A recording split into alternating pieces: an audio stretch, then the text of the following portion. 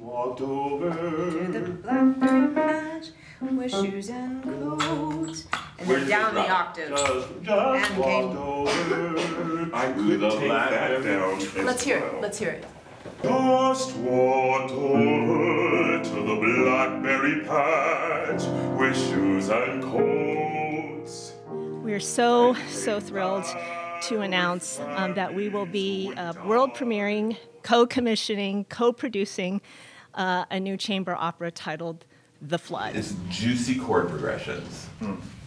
And you decide what the chord is going to be. You play, you sing, you decide what even the word is going to be, much less the rhythm and the pitch. It's a chamber opera. It'll be around an hour.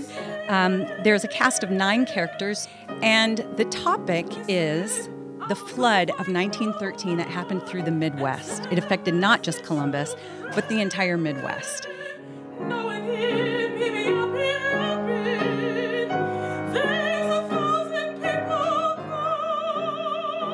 The story talks about trauma and loss and yearning and love throughout generations caused by one significant event that happened in Columbus.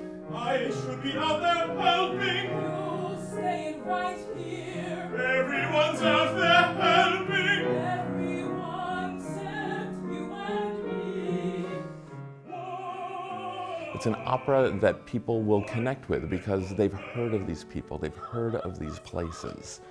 To have that opportunity to use opera to speak to real people about their lives and their environs it doesn't come around every day.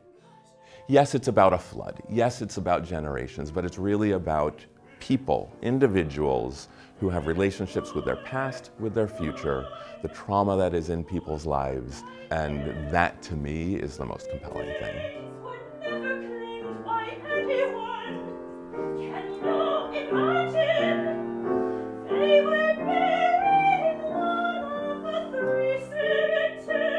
I think this is what people expect now.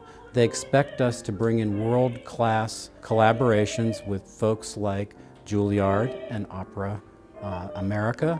And the fact that it's about a story of incredible importance to the city of Columbus, a flood that happened back near the turn of the century that affected the city, and now the city has changed and we've built a flood wall, and that whole part of the city is now being developed, and there's going to be high-rise buildings there now. So it's important, I think, that people learn the history of what preceded all that, too.